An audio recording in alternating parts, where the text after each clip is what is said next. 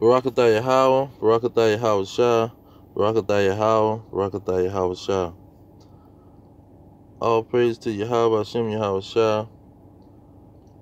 Now, you have the spirit of Elijah.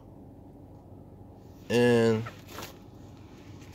when people say that, they don't understand what was going on in the scriptures about Elijah.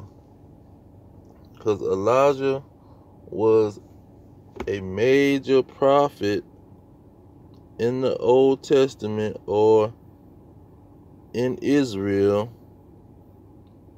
when it came to the Israelites. And so all of the works that he did, raised the dead, rebuild an altar to the Most High, Yahweh, make the sun sit still, I think, and he was taken up in a chariot. He just did a lot of works that was going to be repeated. And so you got people in the New Testament, the so-called New Testament, or people in Israel who knew his works and knew the prophecy about him, but it wasn't specifically about him because he represented something bigger than himself. And I'm going to demonstrate that. Now, Malachi chapter 4, verse 5 and 6, it say, "Behold, I will send you Elijah the prophet before the coming of the great and dreadful day of the Lord. And he shall turn the heart of the fathers to the children, and the heart of the children to their fathers, lest I come and smite the earth with a curse." Now this Elijah the prophet, how he worded that was saying he was going to send Elijah, but that's not what he was going to send. He was going to send something different than Elijah. You see, because Elijah was a representation of something. Elijah was something bigger than himself. You see, because verse 6 tells you what his purpose was. See, that's what he represented. He represented the minds of Israel and the Israelites returning, being resurrected, being revived. Now, let's go to Let's go to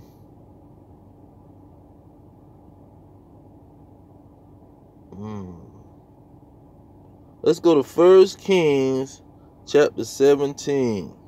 1 Kings chapter 17 and verse 22. Okay, starting at 21. We're going to start at 21 because this is when he resurrected the child, but it stands for Israel as a whole. You see, it was a allegory and a dark saying where it represented Israel as a whole. It says, "And he stretched himself upon the child 3 times." Now, when you look at this 3 times, you can even put that into who John the Baptist, Yahweh Shai, and in the modern day, Abba Bivens, or the One West the person who started the One West camps. You can take it there, because he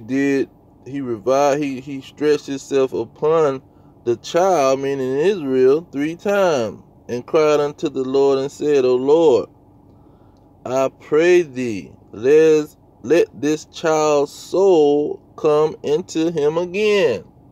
You see, he was bringing the son, the mind, the memory of the Israelites and what they represented, bringing it back. Going on in verse 22, and the Lord heard the voice of Elijah, and the soul of the child came into him again, and he revived. 23, and Elijah took the child and brought him down out of the chamber into the house. Now, you can take that and add that to precept that with what is Revelations chapter 21, where it talks about the New Jerusalem coming down from heaven, adorned as a bride.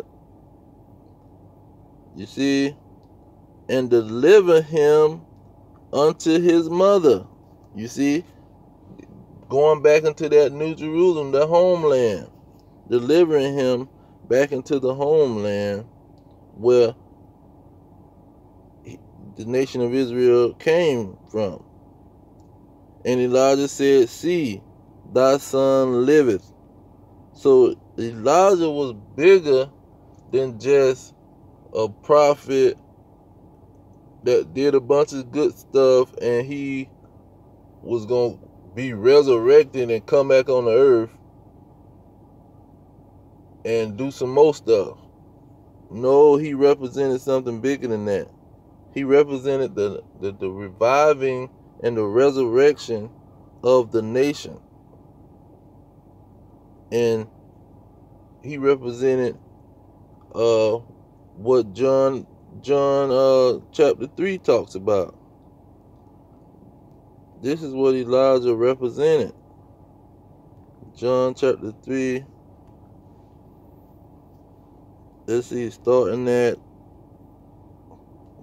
verse 3, he said, Jesus, whose name is Yahushua in the Hebrew, answered and said unto him, Verily, verily, I say unto thee, except a man be born again, he cannot see the kingdom of God. Now, is this the born again that they talking about in Israel now? That these some people gonna be born again in the kingdom? Let's see what Nicodemus said. Verse 4. Nicodemus saith unto him, How can a man be born when he is old? Can he enter the second time into his mother's womb and be born? You see? Verse 5. Jesus answered, Verily, verily, I say unto thee, except a man be born of water and of spirit, he cannot enter into the kingdom of God.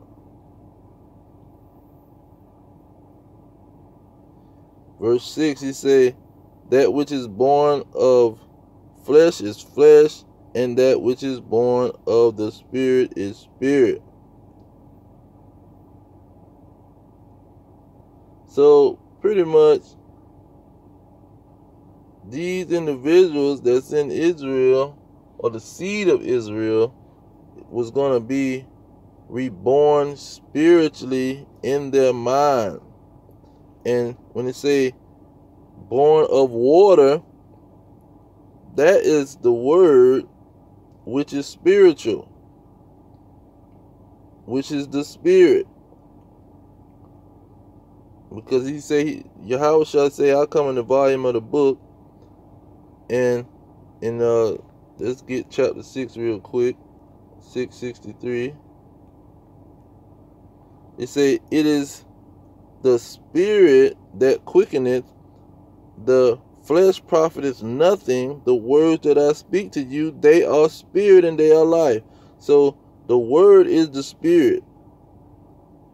So you have to be reborn in the spirit. That is what it was talking about. Not the actual spirit that Elijah had in his body and the mind and everything he was thinking about, or his spirit that powering his body was gonna come back in somebody else, or come back and be born again in a whole nother body. No, that's not what it's talking about. Now, let's certify that. We're gonna certify that with the shotgun scripture. 2 Kings chapter 2 verse 15. 2 Kings chapter 2 verse 15. All right, now let's get this one. It says, verse 15, and when the sons of the prophets which were to view at Jericho saw him, they said, the spirit of Elijah do rest on Elisha. They came to meet him and bowed themselves to the ground before him. The spirit of Elijah do rest on Elisha.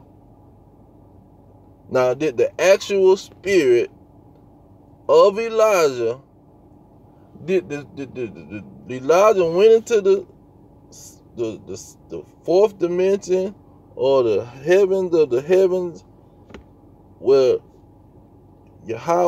while Yahweh is at, and the other angelic bodies, he went to the spirit world, or he didn't go into the spirit world.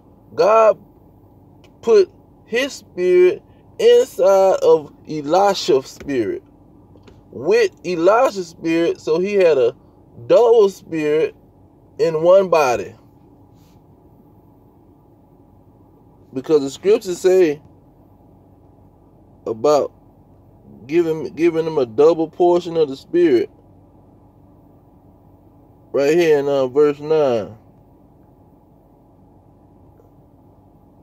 It says, and it came to pass when they were gone over, that Elijah said to Elisha, ask what I shall do for thee before I be taken away from thee. And Elijah said, I pray thee, let a double portion of thy spirit be upon me.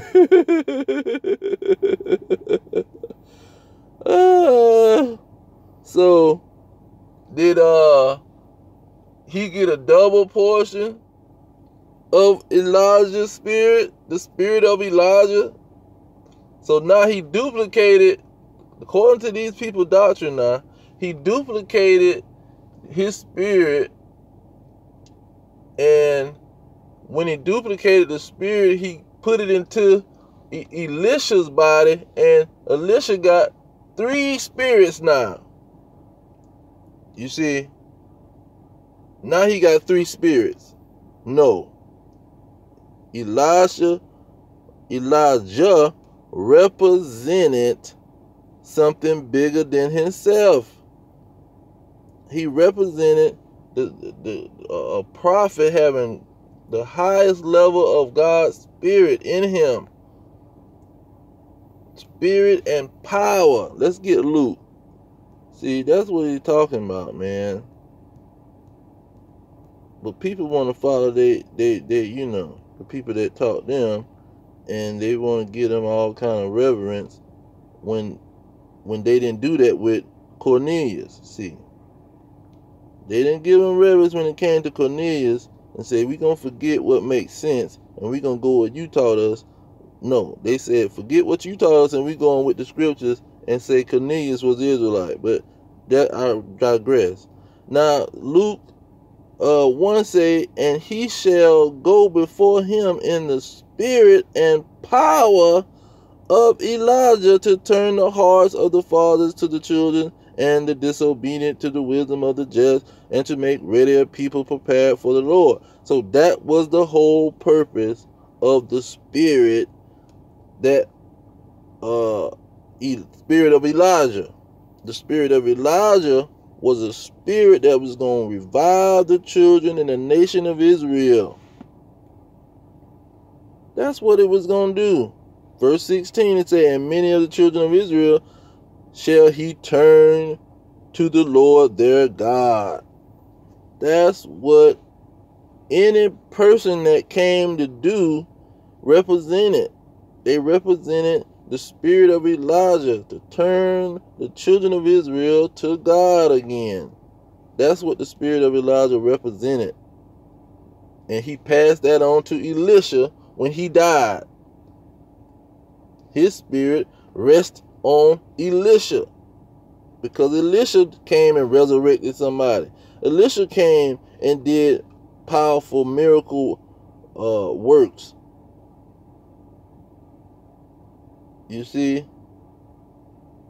So these individuals want to get all kind of scriptures, but this is the key to the spirit of Elijah. This is the key when you're talking about all the questions, people questioning him, saying, is you Elijah? Is you this Elijah? They telling him, no, we not Elijah. But Yahushua saying, if you got ears to hear, yes, he is the representation of this spirit of Elijah coming in the last days, before the end of before the judgment day come. The spirit of Elijah was going to rest upon another man, and he was going to bring the children. He was going to help the children of Israel be reborn, be born again in the spirit. You see, that's all it was talking about.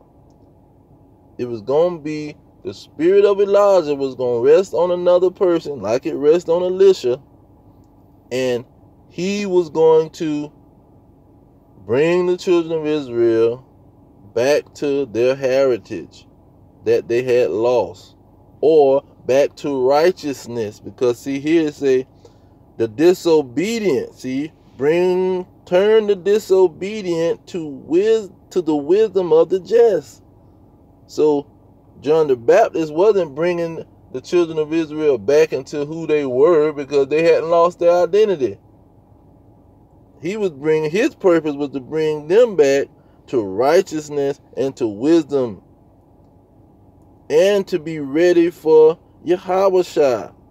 That's what John the Baptist's purpose was, in walking in the spirit of Elijah. And then Yahushua was also the spirit of Elijah, because he was bringing the children back to righteousness. Then when you get to Abba Bibbins and the One West camp, and those individuals who was pushing the word at a high level, that we were the children of Israel, they was talking about, they was demonstrating the spirit of Elijah. Same thing with